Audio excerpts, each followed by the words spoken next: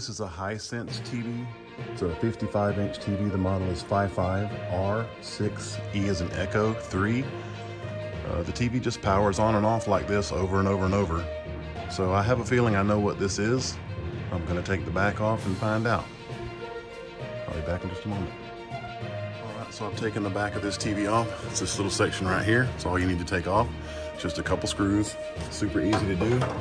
And as I suspected, there are two swollen capacitors. Right here and right there.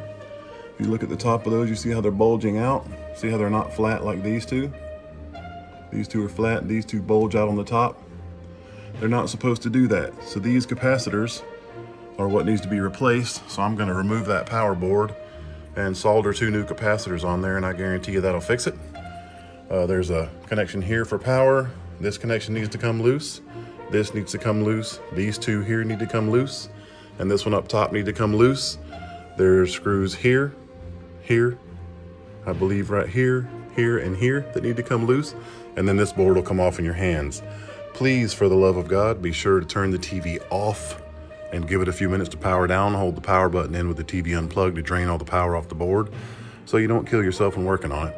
If you have any kind of soldering skills at all, those two capacitors are what I'm going to replace. You can do that so easily.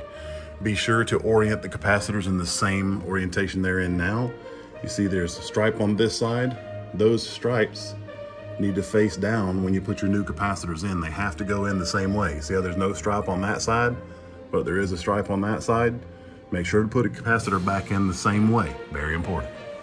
All right, we'll pause this video for a moment while I uninstall this board and do some soldering. My replacement capacitors here from Digikey.com. If you need radial electrolytic capacitors, they're a great place to get them from. They're very cheap. The parts to fix this TV, I bought extra. I only needed two, but I went ahead and bought some extras just so I have a few of these on hand.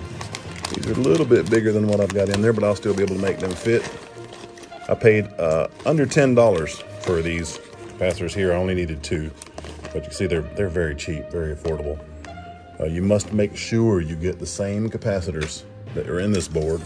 These are 10, let's see, I'm sorry. These are 350 volt 10 UF capacitors. So you definitely have to have 350 volts. You can use a little bit higher of a UF rating, but the voltage must be the same. So if I had to, I could use 350 volt 15 UF or 20 UF. That's acceptable, but I wouldn't go much higher than that. So let's see, those two have to come out. So the connections for these capacitors are here and here. Let me zoom in a little bit. There's the connections for one, those two, and then right here, those two for the next one. So I'm gonna get those changed, and I'll be back with it. Okay, the caps have been replaced. Those are the two new ones. And that's one of the ones that came off of it. See how that top is bulging? And the other ones are flat. If it's bulging like that, that's a bad cap. So the two new ones are on. Now I will reinstall that board and the TV and test it out. I'll be right back in just a minute. The board has now been reinstalled in the TV. All of the cables have been hooked back up. I'm gonna put the back panel back on, then spin it around, plug it in, and give it a test. I'll be right back.